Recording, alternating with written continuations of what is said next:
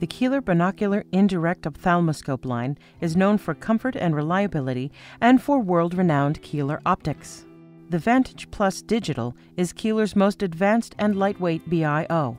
Its digital and software capabilities allow you to capture images for teaching, aid in documentation, and diagnosis of retinal disorders including ROP, shaken baby syndrome, and other abnormalities. This video will provide an overview of the Vantage Plus features and a guide on how to use it. The mechanical features and use instructions are very similar to those of the Vantage Plus, so for instructions on adjusting the size, PD, filters, and optical features, please see the Vantage Plus video. Install software using CD or flash drive and plug in the USB cable. The Vantage Plus Digital has height control on the front, which changes the height of the image on the screen. It is important to position the BIO as you would during a normal exam and adjust the camera patch so that it is central on the screen.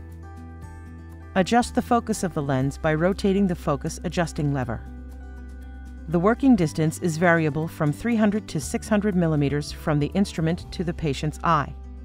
If the image on the screen is out of focus, move forwards or backwards until it becomes in focus. The optional foot pedal allows for hands-free image and video capture. Press down on the pedal to capture images. Keeler Kapture Software allows for easy image and video processing and integrates images with patient management information.